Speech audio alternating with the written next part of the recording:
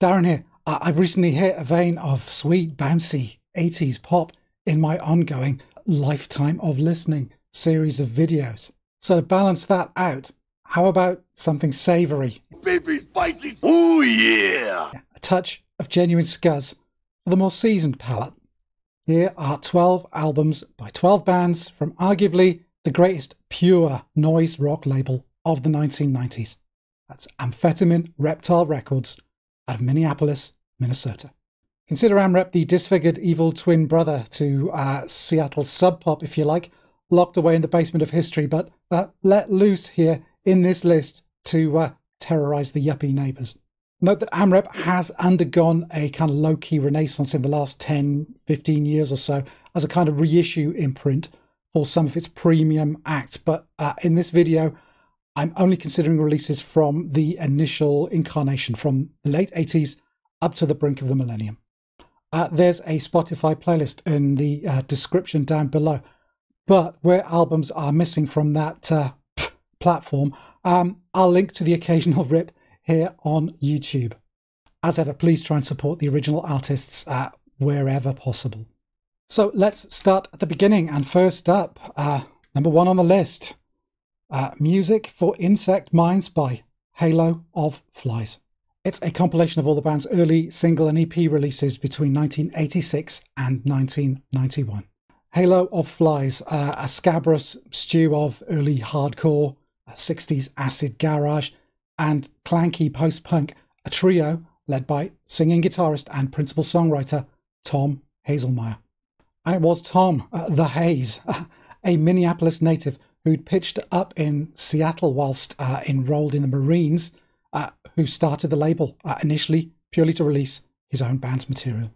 A few years of manning the label out of the barracks, I kid you not, and Tom left the service, relocated back home to Minneapolis, and hooked up with Twin Tone Records, who gave a leg up to the fledgling Amphetamine Reptile, allowing them to move beyond singles and into EPs, 12 inches, full-length albums. As the label grew, Tom found himself less involved in music creation and much deeper into the nuts and bolts of the record production, manufacture, promotion and sleeve design, especially sleeve design, which Tom handled a lot of in the early life of the label.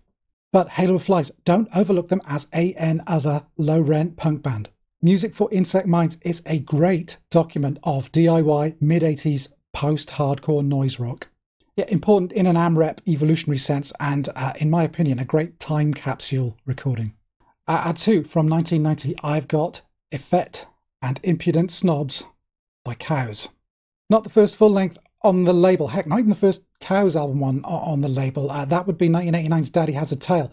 But this one really sums up much of the attitude, the obsessions, the aesthetic of both the label as a whole and of Cows, a Minneapolis band who released almost exclusively on AmRep. This is surreal, blaring, willfully ragged music combining ugly lyrical themes, bizarre instrumentation. Singer Shannon Selberg would pick up a trombone or a bugle for the occasional number, all buried under an avalanche of greasy, bulbous punk rock riffing and ever-present feedback.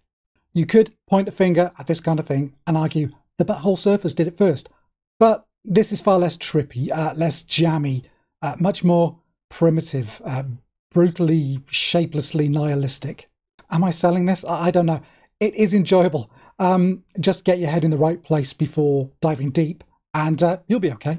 Yeah, a whole 2 stars on AllMusic, if that helps seal the deal. At 3, from the same year, Nationwide by Surgery. One of a number of bands leaning into the blues at the turn of the 90s. Think the whole John Spencer axis of Pussy Galore, Boss Hogg, who also released on AmRep, The Blues Explosion, and Royal Shrucks, Dead Moon. You could trace a line back even further to the Gun Club, Flat Duo Jets, the Gories even. But Surgery were hewing much closer to a melodic, grungy, post-hardcore blues hybrid, I think, than most of their peers. Nationwide was the band's only full-length for Amphetamine Reptile before the grunge tsunami swept them over to the majors for 1994's Shimmer album on Atlantic. A very promising band whose career was cut brutally short by singer Sean McDonald's sudden death from a severe asthma attack in 1995. I think Nationwide beats out that major label album. It's a great grungy outlier with, you know, neat, tight, chugly riffing. Maybe consider AmRep's version of Sub Pop's Love Battery, you know, another great guitar act of the period, who also fiddled with the grunge template a little too freely to land well with the, you know, MTV-sanctioned grunge crowd. Fourth up, I've got Boxing the Clown by Helios Creed from also 1990. Here's one where you can flip that Buttholes association from earlier on its head, with, you know, Creed's first band, that was Chrome, being themselves hugely influential on the surface. Yeah, Chrome were the original spacey, acid-fried concept punks, sporting a very creepy industrial edge. Helios Creed found a home, and as natural a fit as you could hope for, really, on Amphetamine Reptile for a run of albums in the first half of the 90s, of which I think Boxing the Clown may well be the pick. Frazzled, squiggly, wormy riffing, pinched wah-heavy slabs of noise, all riveted to the album's charred bulkhead via some colossal hits from ex-Scratch Acid, Jesus Lizard drumming legend Ray Washam. Another case, I think, of post-punk, post-hardcore sounds pushing out into different territory, in this case psychedelic rock, and finding a very warm welcome for them at AmRep. Next, a 5, the album that essentially bankrolled AmRep for the majority of its 90s salad days. This, from 1990 again, is Helmet and Strap It On. This album was licensed and re-released by Interscope a year later to herald the band's major label debut, Meantime, which followed in 1992. And I think this is as good as Helmet got. Their subsequent stuff tended towards the alt metal, maybe even creating the template for the Big Shorts, you know, sports metal, later in the decade. Although I do respect Page Hamilton's taste too much to ever lay the blame for Limp Bizkit and their ilk entirely at his feet. Savagely clipped cubes of high-gain filth dropping like mortars, tight, roomy drums, barked drill yard exhortations. Strap It On does it all in a compact 30-minute workout that, to me, is all the Helmet I, and maybe you, will ever need. Plus, they have a little fun here on my favourite track, that's Make Room, which does all that stuff I just said, but with a finger-snapping biker movie swing that makes you sit up and go, what is that? Like I said, the band that brought AmRep a degree of comfort during a period when majors mounting dawn raids on indie label rosters was a seemingly daily occurrence. Now at 6, a band I've brought up on the channel at least twice before, from 1991. This is Tar and Jackson. Confession, I love these guys, as you can see. Everything here, from the debut Handsome EP all the way through to their touch and go releases, including this groovy split cover version 7-inch with dual box. It's all awesome stuff in my book. And basically for me, Tar are the band that Helmet should be. The same teeth-clenched vocal style, an almost supernatural sense of timing. Check out the stop-start riffing on Walking the King here. A thick, pummeling, dual guitar and bass attack with dark, submerged, declamatory lyrics. But Tar are the churning rust belt contraptions to Helmet's state-of-the-art precision-tooled factories.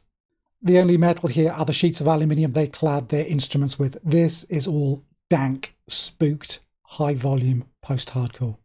Apparently there's a little residual resentment from Haze regarding the band's jump to touch and go in 1993, which is a shame. But for me, AmRep got the best of them, and the Albini production on Jackson is thickly oppressive, huge, overpowering.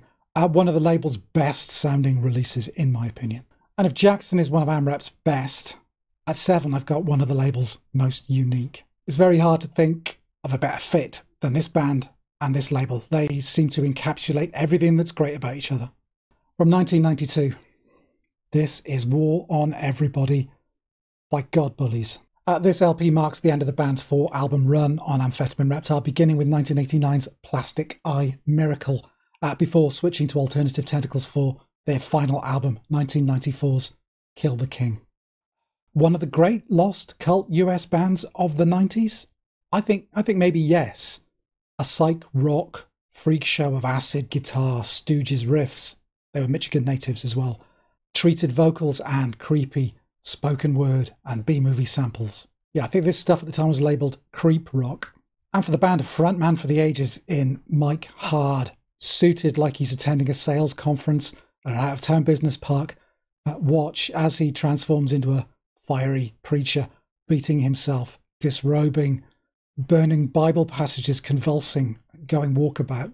And that's probably why God Bullies aren't quite at the forefront of people's minds. The records are actually pretty great. Yeah, it's between this one and 89's Mama Womb Womb for me. But it's in the live arena that they really brought the madness. So often the way with bands like this. And it's a tough thing to bottle.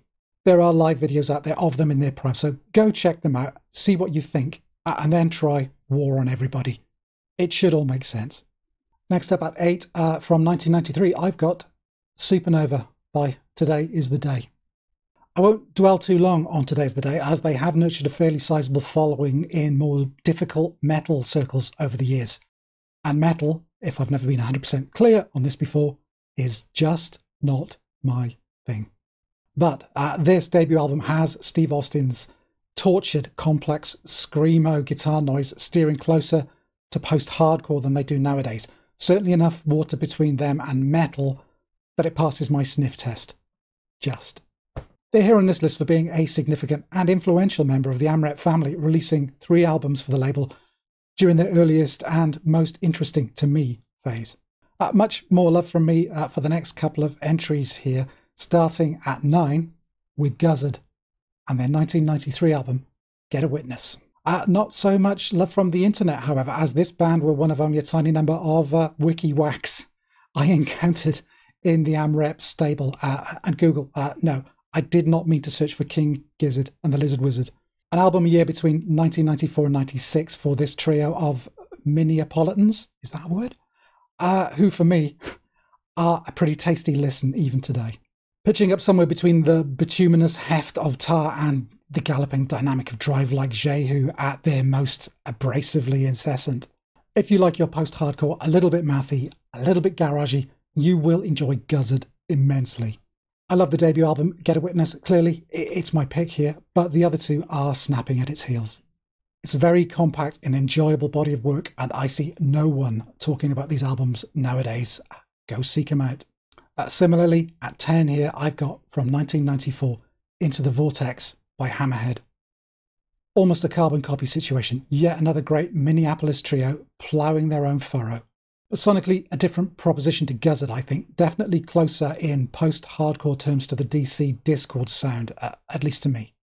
Like Guzzard, 3 albums on Amphetamine Reptile, and honestly, as perfect a reflection of the wider evolution of the post-hardcore sound you could not hope to find.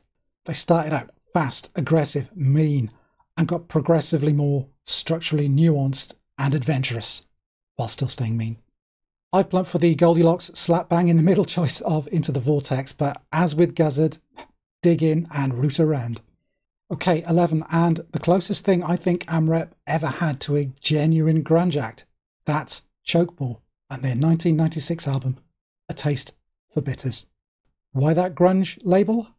Well, they were handpicked by Kurt Cobain for what turned out to be Nirvana's last run of shows, 93 going into early 94, before his suicide. But that grunge link feels like a surface thing. The band's evolution saw them physically relocate from Honolulu in Hawaii to LA and musically pivot from grungy noise to, by the time of this album, a much slower, more introspective, more interesting prospect altogether. Yeah, A Taste of Bitters tracks a similar trajectory to Nirvana's In Utero to my ears, pulling in from a lot of grunge and post-hardcore influences, yes, gnarly and abrasive in places, but pulling back in others. Hints of, lo-fi queeze and slowcore drama creeping in. Maybe the prettiest and least transgressive thing AmRep ever put out, and worth chasing down, I think, if it's avoided you thus far. And finally at 12, the closing bracket, if you like, to that Halo of Flies opener we started with. This is Honky by Melvins from 1997. The band had a long association with AmRep via singles, compilation appearances, and yes, a few full-length albums, but they were never fully considered as, I think, an Amphetamine Reptile band, having been associated with a ton of labels, indies and majors along the way. But they are one of the legacy acts that the rebooted label is currently reissuing, so they're as good a place to end as any. I could always take them or leave them personally, but the freedom AmRep gave the band allowed them to explore their more experimental side and release genuinely weird head scratchers like Honky, which tempers their trademark sludge with odd ambient excursions. It's weird, it's noisy, trippy, dark, a bit spooky, which would kind of set the tone for a lot of their subsequent, more challenging releases via mostly Ipecac recordings, who you could consider the nearest thing to an AmRep we have in the 21st century. But that is Amphetamine Reptile in a dozen records. Your mileage may vary. There are other bands who could have got a mention here. Janitor Joe, Unsane, Cosmic Psychos. But these are what I would consider core Reptile. I think the label's achievements get a little overlooked these days, probably down to the lack of a big tent, a big draw on the roster. SST had Black Flag, Minutemen Huskers. Touch and Go had Big Black, The Buttholes, Slint, Matador, Pavement, Yola Tango, GBV. AmRep were less top-heavy, more thinly spread, you could argue, but no less interesting, I think, and home to a lot of unique, innovative, and often quite challenging artists, which in my book are all things that deserve to be celebrated. And there you have it, Amphetamine Reptile Records. Were you a fan? Were there any bands on this label that you particularly took to, or took a particular dislike to? Why don't you comment down below and we can talk further. As ever, thanks if you've got this far into the video. Please think about liking or subscribing if you haven't done so already. But yeah, in the meantime, I will see you again soon. You take care. Bye for now.